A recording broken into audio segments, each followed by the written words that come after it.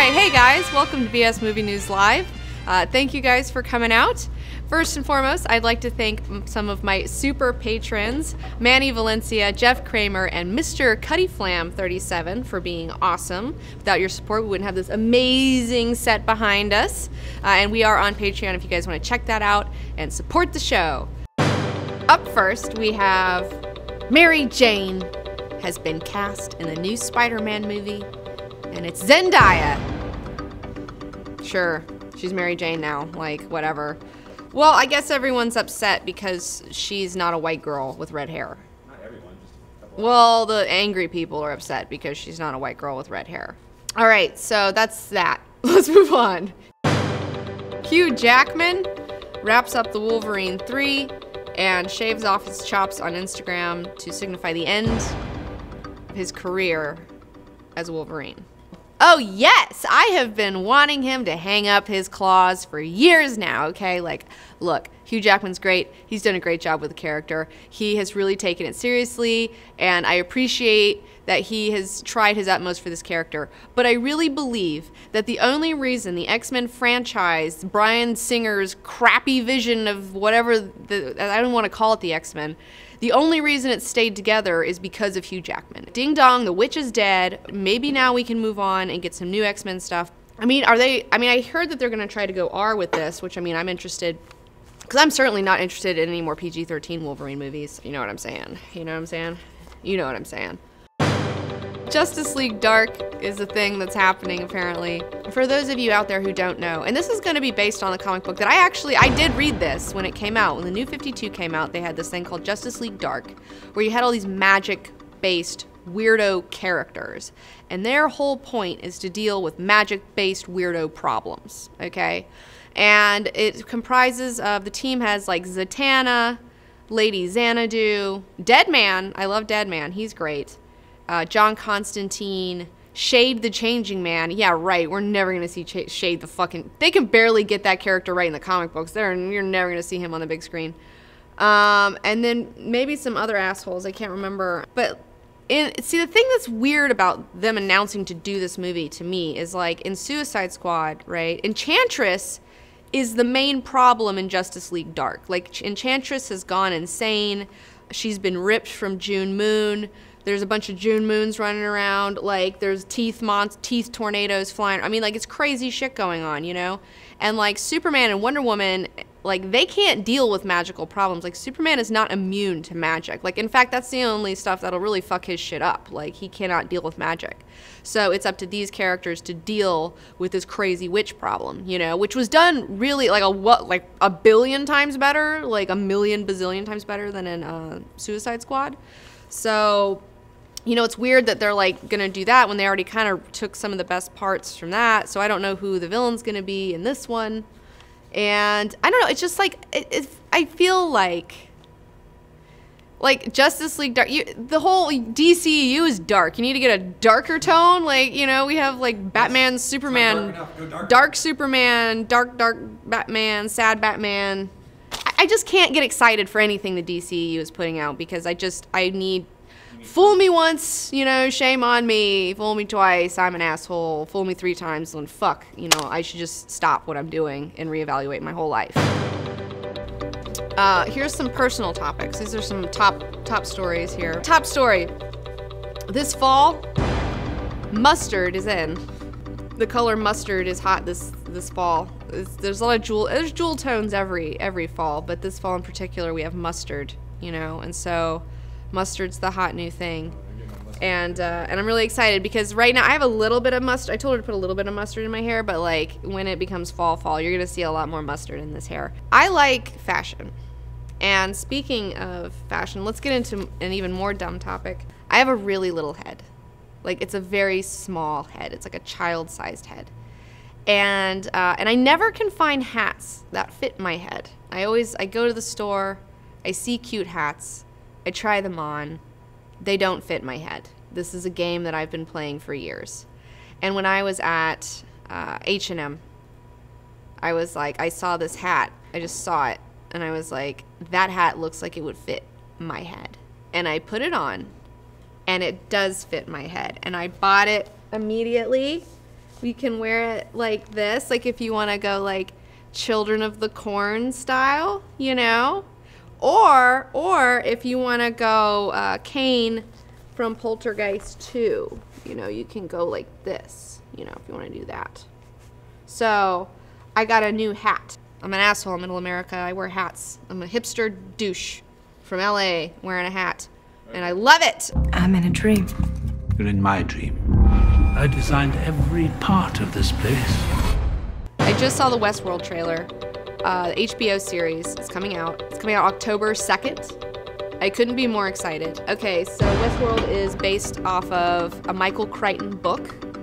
And Michael Crichton actually directed it in the 70s. Yul Brynner is in it. And I haven't seen the 70s Yul Brynner Westworld movie. I have not seen that one. And the thing is, I'm kind of glad that I haven't, because I don't want to know too much more about it. All I know is that there's like this kind of theme park thing, but it's not really a theme park. It's like this immersive experience where you can go back into the Old West, you know. But in the 70s, I believe they're like robots. But I guess in this new Westworld, they're going to be virtual reality, but maybe they, like, what I think, and I don't know, this is way speculation, but what I think they might be trying to do is get into some, like, the personalities in there are trying to get out into a robot body and get into our world to fuck some shit up, potentially. I don't know, and that's the thing. I'm really excited. So yeah, I'm really stoked for Westworld. It looks really good. Anthony Hopkins is in it. It's gonna be some weird fucking shit going down. James Marsden, Cyclops, is in it. Worst Cyclops of all time, was in it, and hopefully he'll do a better job. I don't have anything against James Marsden. He wasn't giving anything to. It's not his fault. It's not his fault. I don't blame him. I don't blame Marsden. You know, I'm glad he's doing something. Let's move on to my bitching for no reason Comics Corner edition. As you guys know, I have been reading A-Force. A-Force is like my jam because my girl Dazzler is in it. And so I went to the comic book shop and I was like, yay, is A-Force out? And oh, yay, it's out. And then I see this, wah, wah, Civil War II. Civil War II. So this comic is a tie-in comic to Civil War II. It is not in continuity with what they've been doing in A-Force. And so I was like, I'm going to hate this, but I'm going to give it a shot. I'm going to pick it up and see what's going on. And I read it last night, and I indeed hated it. I indeed hated this so much. And let me tell you why. I bitch about Marvel events all the time, and this is a perfect example, okay? Because I've been enjoying this comic book so much. Like, so much so. Like, I just really look forward to it every month, you know, and these girls, they're like becoming a team, and they're gelling, and they're still figuring their thing out. And like, I'm so excited to like, what is their next adventure gonna be? And instead of like just doing the story that I like, that I am paying for, that I'm here for, Marvel has a big, dumb, stupid event called Civil War II, where they end up tying in all of these other comic books with any of the characters involved in Civil War II, which is everybody. And then essentially they disrupt your story. So you're forced to read stories completely out of context that you don't give a fuck about. And that's what this is. It sucks. This whole comics just was balls. And you know what's worse? I was looking in the back. Next issue is also Civil War related. And I'm just like, really? 2 months, 2 A-Force issues are going to be Civil War tie-ins? And like, Jesus Christ, Marvel. This is what I think your Civil War II mega event crap. One more thing, one more top story, and this is just some life advice for some guys out there. So this weekend, my friend Jessica was like, hey, let's go to the club. Let's go clubbing. I don't go to the club. She's the only reason I've ever gone to a club. And we went to this place called Warwick, and it was on Sunset. And it was like, yeah, a lot of models were there, and a lot of like kind of douchey guys, a lot of desperate dudes. And the only guys that approached me, their line was really bad. And so I just want to share with you my story. So maybe, I mean, I don't honestly, you viewers, I don't believe that you would do this, but I just want to make sure. You got hit on? Yeah, well, I wouldn't call it being hit on. I would call it, I don't know what I would call it. It was a fail. So this guy approaches me, and this is his line. I'm not kidding you. And keep in mind, I'm not wearing a dress. I'm wearing like a business shirt that's kind of open with like pants and like flat shoes. I wasn't wearing the hat, but I had some sunglasses on. And his line to me was, "Are you a hooker?" That was his opening line. And like, I just kind of let him keep going. Like, I was just going to be like, how long, like, where is he going to go with this? How long, like, where, like, what is his game plan with this pickup line? Because I know that this dickhead was reading some pickup artist bullshit where it's like negging, you know, where you tell a girl like that she's not as pretty as her friend or something to try to get her to prove herself to you to like suck your dick later or something. I don't know, but whatever this psychology is, it was not working on me at all. So after about like, he just kept going. He never even course corrected. He just kept going with it. He was very committed to this line of inquiry.